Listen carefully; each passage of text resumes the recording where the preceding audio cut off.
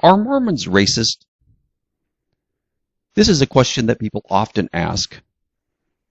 The main reason for the persistence of this question is that until 1978, the Mormon Church denied black men access to the priesthood.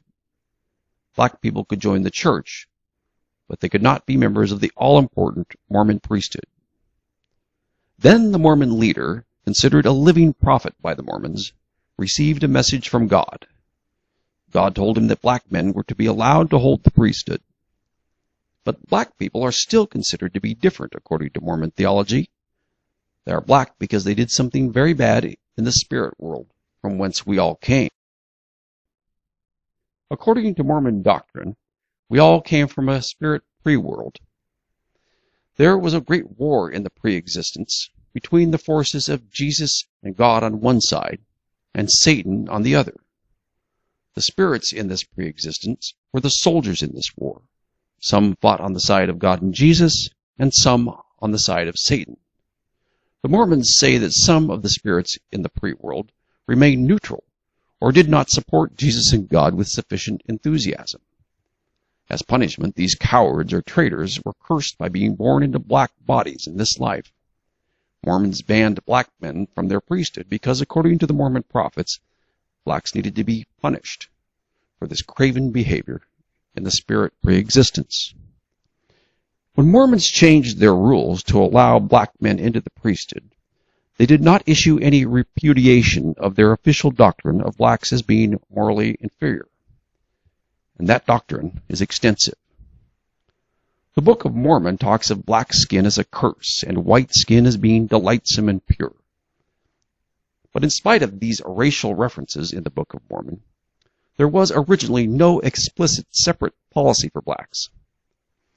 The main body of Mormons then moved to Missouri Territory, where there were a lot of pro-slavery settlers. In Missouri, the Mormon prophet issued a statement endorsing slavery. He then produced a holy book titled the Book of Abraham that described blacks as being cursed and being the descendants of Ham, one of Noah's sons.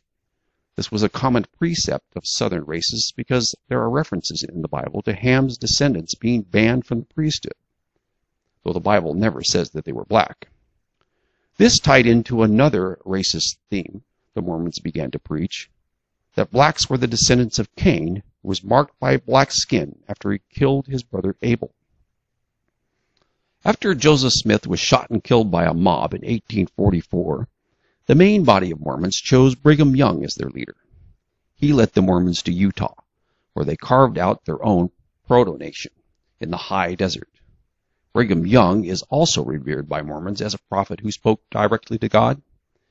He issued the official proclamation that blacks were to be denied access to the Mormon priesthood.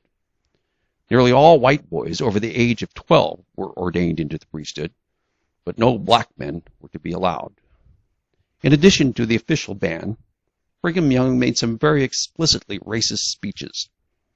He called blacks low, uncouth, and depraved of intelligence, and he issued a proclamation that any black married to a white was to be killed on sight.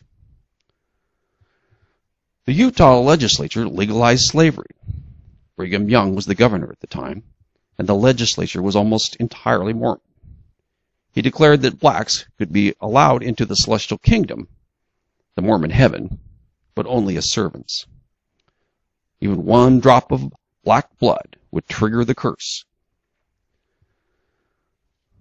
The body of Mormon racist doctrine is deep, and throughout the next 120 years, top church leaders, who Mormons call apostles and prophets, have issued numerous proclamations and delivered many official speeches endorsing the policy that blacks are cursed because of their weak moral fiber.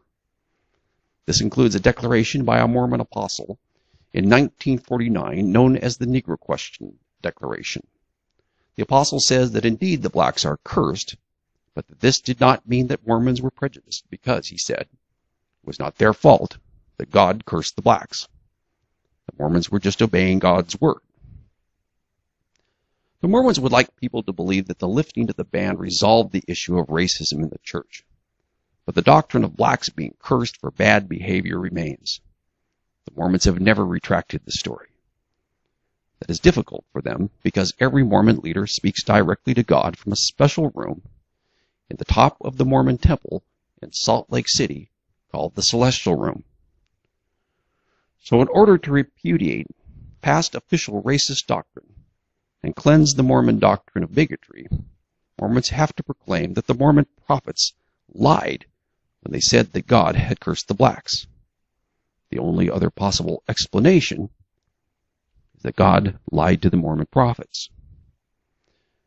And this is why the question will not go away. And people keep asking, are Mormons racist?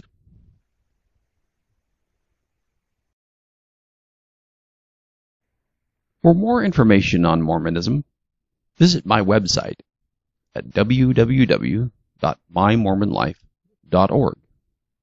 And of course, read my book, My Mormon Life. It will tell you everything you want to know about Mormonism.